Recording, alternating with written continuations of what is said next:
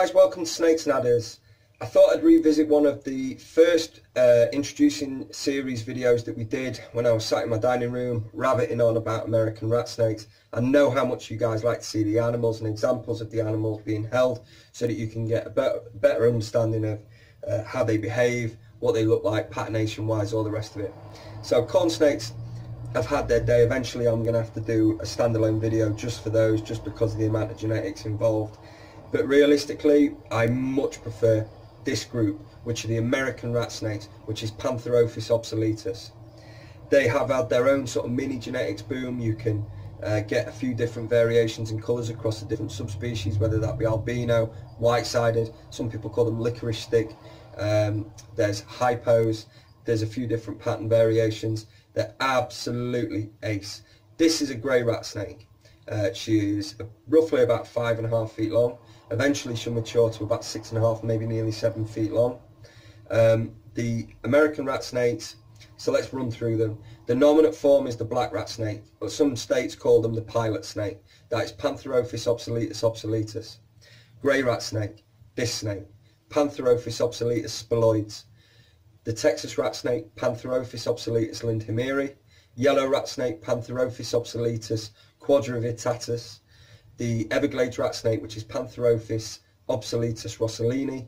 The Gulf hammock rat snake, which is Pantherophis obsoletus williamsi. And the Florida Keys rat snake, which is Pantherophis obsoletus decurti.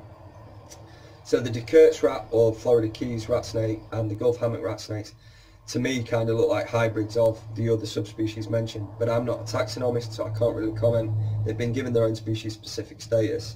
I've only had a couple of examples of those in, and they're nowhere near as commonly found as the animals that we're discussing now, which would be Everglades yellow, Texas black and grey. You can see just how personable, soppy tame, alert, wonderful this snake is. They get a bad rap maybe for being a bit drab, but that's unfair. Hopefully the camera will focus. You can make out some of this awesome patternation that she's got on her back. All these mottled greys, creams, whites, stunning snakes. Now there is differences in build. Grey rat snakes are relatively elegant in their build, even though they reach about 7 feet long. They're not super heavy built. Whereas their cousin, the Texas rat snake, which is a few states long, this guy's stronghold is in Mississippi. The Texas rat snakes are chunky. They're units when they're full grown. Black rat snakes are somewhere between the two, although the black rat snake is quoted as reaching a larger size. Maximum adult size for a black rat is 8 feet. It's almost unheard of, but I reckon 7 feet would be relatively easy to do.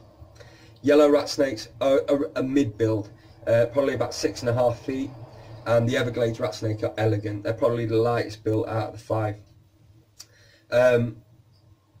As far as their husbandry goes, they are a supersized corn. Rather than using a 3-foot viv, we're probably going to end up using a 4-foot vivarium. We could use a heat pad and mini stat. More preferable would be to use a bulb and a day-night dimmer, but because these are temperate species that naturally would brumate to be able to produce eggs and sperm, the heat pad will cut it, but their on-off mini stats or temp stats are never as accurate as dimmers.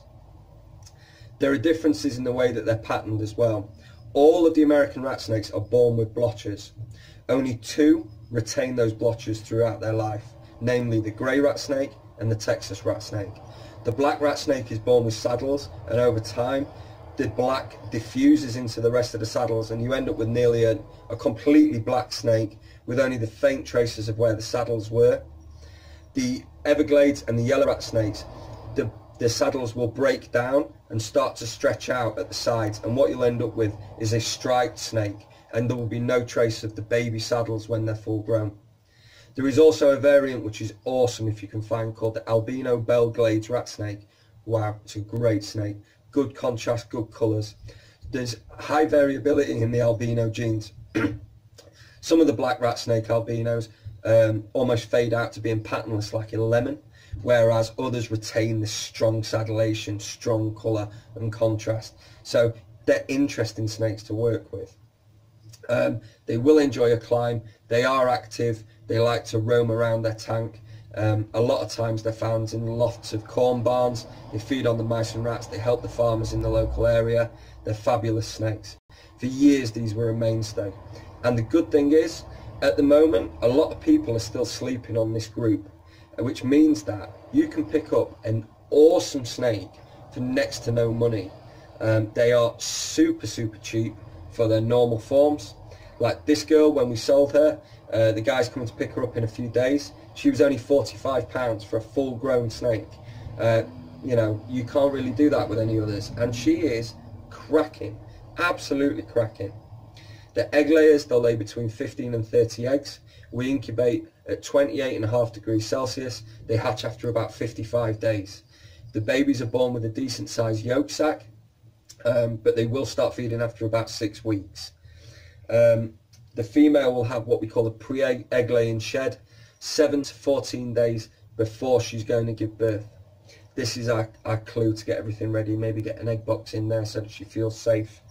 To be able to get them to breed properly, you are probably going to have to brumate them, cool them down. This helps to produce the sperm in the males, the eggs in the females. Give them a think. Do some research. Don't just go, meh, it's just like a boring coloured rat snake, because that's so unfair. These snakes are ace. They've got beautiful faces, lovely personalities, I think great patternation, really smart. Visit the website, which is www.snakesandadders.co.uk, to see what we're all about. Please give us a like or share so that we can try and promote our channel. We are trying to offer free advice, trying to help people develop knowledge and research, and the support we've been getting so far is phenomenal. So thanks again, and we'll see you soon. Cheers.